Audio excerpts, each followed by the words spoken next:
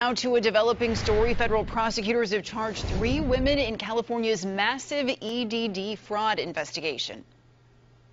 Now, one of them actually used to work for EDD.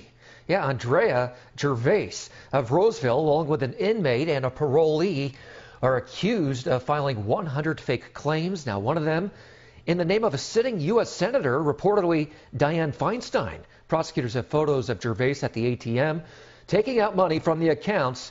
Investigators say the women bilked the government out of $200 grand, and some of the money went toward plastic surgery. This theft of taxpayer dollars intended to assist our fellow citizens in a very difficult economic time simply will not be tolerated.